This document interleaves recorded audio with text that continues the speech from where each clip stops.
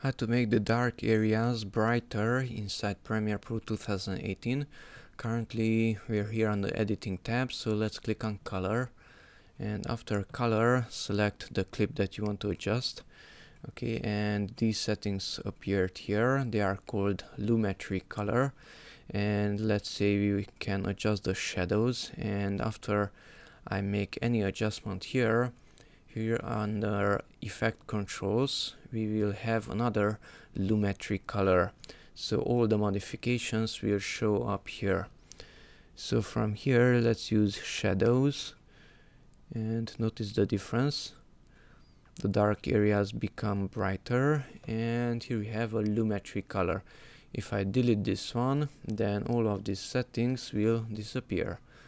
Let's just try it. Right click Lumetri color, click on clear, and shadow was reset back.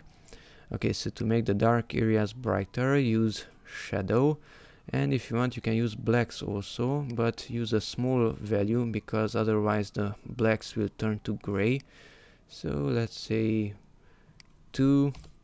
You can type in manually a value 2, and that's it. You can check and uncheck this FX button next to Lumetri color, and you can see the before and after effect that we just created.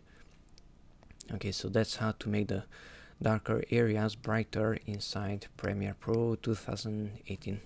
Thanks for watching, and bye bye.